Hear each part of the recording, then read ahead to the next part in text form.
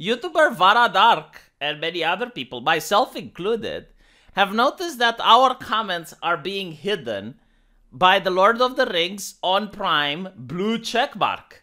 So they released a trailer for Lord of the Rings, and I'm going to make a video about it in a bit. It's very interesting. And if you say anything negative about wokeness, your reply is being hidden.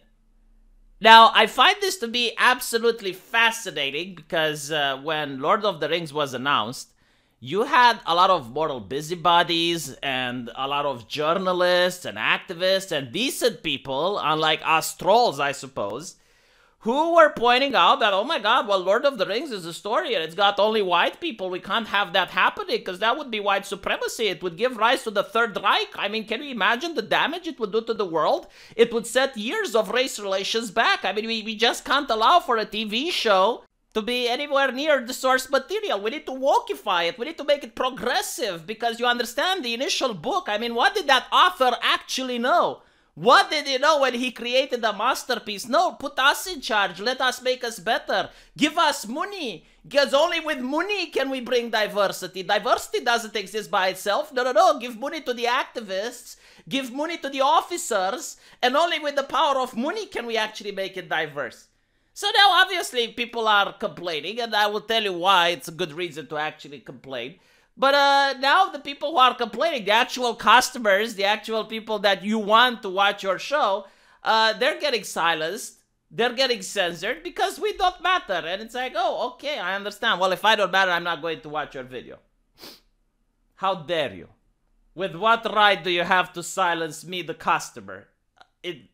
With the right that you don't want my business, of course. Oh, well, if you don't want my business, I understand. So why am I a little bit upset about the wokeification of the hobbits, right? Like, first of all, you're taking resources away from making the story great, and you're investing it into this political correctness bullshit. It's like, oh, let's make black hobbits. Oh, isn't that interesting? Oh, it's so fascinating. So you're telling me that before there were people who weren't interested into Lord of the Rings, but now that they found out that they have black hobbits, they'll be like, oh, well, now I have to see it. Now I gotta see it. Is there a single such person on the planet Earth? I'm really curious. It's like, hey, do you want to watch Lord of the Rings? Nah, I'm not into that. I mean, it's lame. It's fantasy and stuff. Yeah, but did you know they have black hobbits? Oh, really? They have black hobbits? I mean, I know that if they have black hobbits, now, how can I not see it? So why am I upset about black hobbits? Well, let me show you something, all right? Like, this is the map of the Earth Midal. And as you can see, there's a lot of unexplored stuff that didn't happen in the story. Like, for example, do you guys remember those brown people that came up with those powerful mammoths during the battle for Gondor? And it was so amazing and they were so cool. Or those pirates. Yeah, if I'm not mistaken, they're kind of south. Like, they're probably here somewhere. Why can't we experience this part? And then you can have your diversity in Lord of the Rings. But, like, why not just experience some of these lands? Like, travel somewhere south of Mordor. Like, we can see what's here. Why can't we do that? Oh, because it requires creativity, doesn't it? It requires some good writing, isn't it? And what people who are woke hate the most, even worse than fans, is good writing. I mean, they despise good writing, first and foremost. Like, it's kind of like their kryptonite. It's kind of like a cross to a vampire.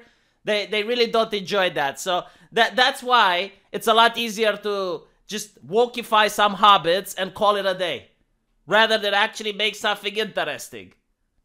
Or you know, like, the idea of black elves, I wouldn't be against. It's like all of a sudden you have black elves coming and everyone's like, oh, why are there black elves? Who are these people? Oh, they're coming from like some different continent that no one even knew existed. They're coming from a parallel dimension. They're coming from somewhere.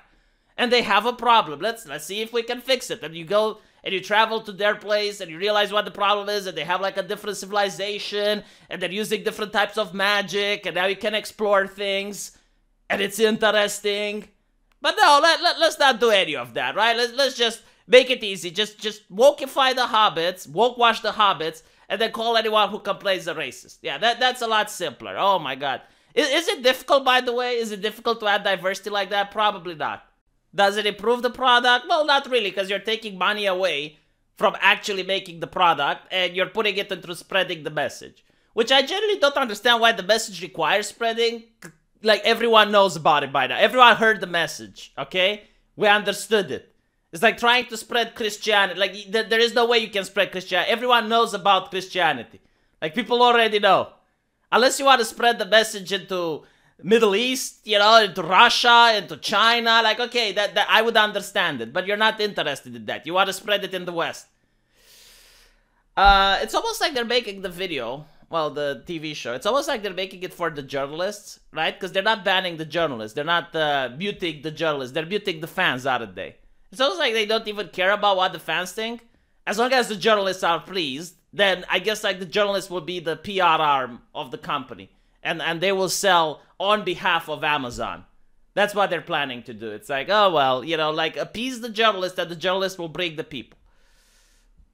I, for one, think this is going to be like Wheel of Time type of thing. It's going to be bad.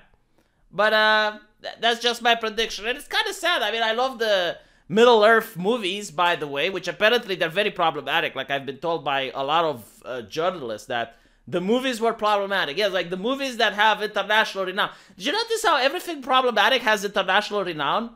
Did you notice that everything problematic actually sells and makes a profit?